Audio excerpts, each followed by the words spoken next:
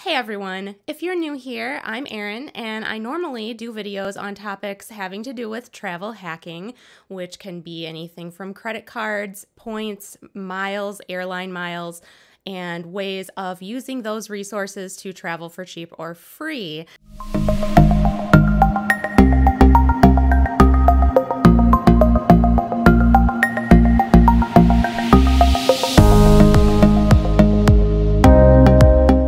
Since we have kind of some strange things going on in the world these days, I'm not doing so much of that because people really aren't traveling. So I've shifted into talking more about financial literacy and how to manage finances, things like the stock market, investments, and other things like that. Today, I'm actually going to cover a subscriber question. Kate recently wrote with the following. I have an Amazon credit card and we buy so much stuff from Amazon. I have no clue if someone would ever steal our card and have Amazon stuff shipped to their house. The entire bill just says Amazon purchase. How can we be smart about using the Amazon card? Kate, this is a great question and one that I'm sure plagues many of us. With the current state of things in the world, many of us have shifted our shopping to almost, if not 100% online. I don't really see that changing back anytime soon. So as those Amazon purchases rack up, I can understand looking at line after line of Amazon purchase followed by a dollar amount, Amazon purchase followed by a dollar amount. It gets to be overwhelming. My solution for this is basically the same as with all other credit cards and like all other aspects of managing finance. The key is in the frequency of looking it over. When you use a tool like Mint.com or Quicken to track all of your finances in one place, it can be much easier to spot fraud. I personally look over all of my accounts every day, Monday through Friday, and usually at least once or twice on the weekends as well. Now, I don't think I would expect everybody to be as obsessive about it as me, and I admit I have more credit cards than probably the average person. So for me, it's like getting everything into one place and just like looking through the transactions and going, yeah, these all look familiar to me. I remember doing these things.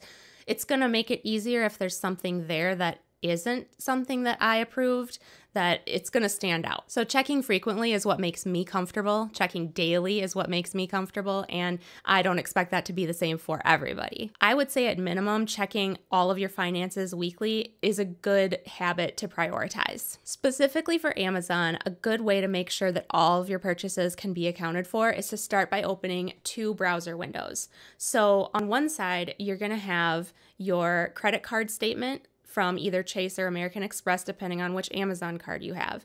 And you would just do that by logging into the bank directly and going to your list of transactions. So you've got that in one window.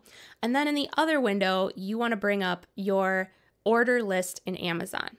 So you put these windows side by side, and then you just scroll down as you manually and visually verify each transaction. Keep in mind that if you purchase several items on one order on Amazon, sometimes they will break that into multiple transactions on your credit card. To see those, just click into Order Details and then drop down the transactions as shown here. I know that seems like a lot of steps, but when it comes to keeping track of your finances, I believe it's something that's worth prioritizing. I suggest setting aside some time every week, at least, to be completely dedicated to tracking your finances, and that way you can stay on top of it and not get overwhelmed if you only do that like once a month and then you've got like probably hundreds of transactions to comb through and try to remember or maybe match up with receipts. It's just a lot. So that's how I handle managing Amazon. It can be additionally challenging if you have multiple Amazon accounts, like if you have one for a business and one for another business, and then you've got a personal one, and maybe you're using the same Amazon card on all three of those accounts. So in those cases, you'll have to do the two window thing that I talked about with more than one Amazon account and maybe like check them off. Really what it comes down to is that it's all about just checking and comparing and making sure that everything you see there is stuff that you authorized. If you guys have questions that you'd like to see answered here, you can send them to me on Twitter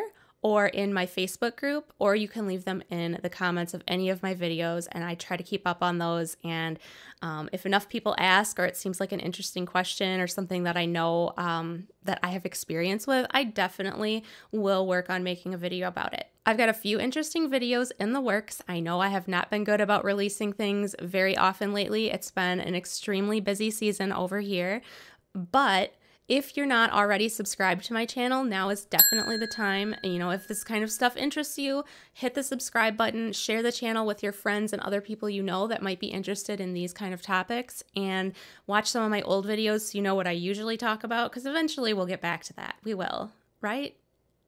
I mean, the world will go back to some sense of normalcy eventually. At least to the point where we'll be traveling again, I'm pretty sure. So yeah, hit the subscribe button and then hit the bell next to the subscribe button, and then you'll be notified every time that I upload a new video. And make sure to hit the like button on this video and any others that you think are good. Leave your comments, leave your questions, and I will see you guys next time.